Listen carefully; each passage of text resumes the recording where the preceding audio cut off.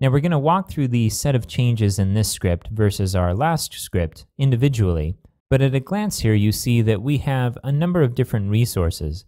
Instead of just having the one test.php file, we have an index.php file, a functions.inc file, and then we have two folders.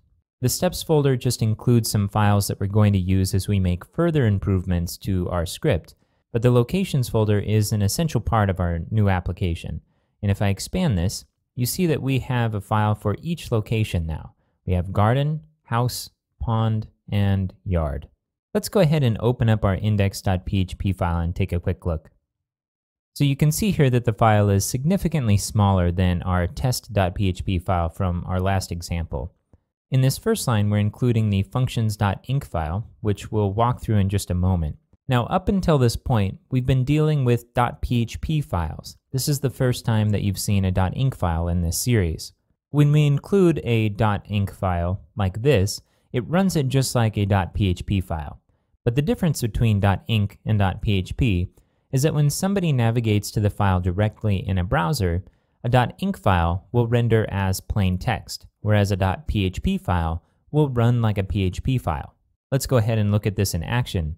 I'm going to jump to the browser, and instead of index.php, let's go ahead and type in functions.inc. Now, when we load this page in the browser, you see all of this text display here. Now, the benefit to doing this is if we have PHP code in this file that we don't want people to execute themselves, we want to be in control of when it executes. By saving it as a .inc file, we prevent anybody from executing the PHP in it. But the downside of doing this is that now people can easily look at the code, whereas a .php file, you wouldn't be able to see any of the actual code, it would just run.